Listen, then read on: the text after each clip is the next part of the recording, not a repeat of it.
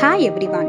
In this video, I'm going to say about the biography of Geetha Dharmarajan, who was the executive director of Katha Books that she founded in 1988. Geetha Dharmarajan was born in Chennai in 19 September 1948. Her father N. Krishnaswamy was a doctor and her mother Kalyani was a poet and a composer of classical Carnatic music.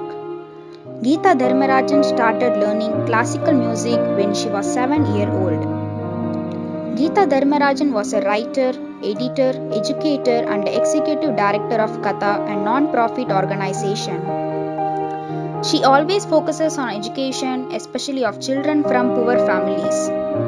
She has edited stories from more than 300 of India-based literary talents, writing in 21 Indian languages.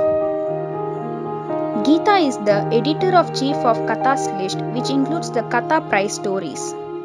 Katha books are a showcase of contemporary Indian fiction for adults and children. Katha introduced an array of writings from India's many oral and written tradition to children ages up to 17 years. Geetha Dharmarajan led the Writers' Workshop initiative for the Central Board of Secondary Education with a partnership established in 500 schools in India.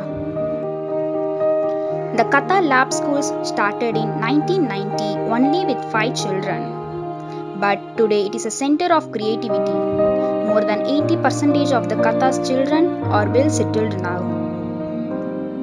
Geetha published works included more than 300 children books and over 450 individual pieces in newspaper in India and abroad.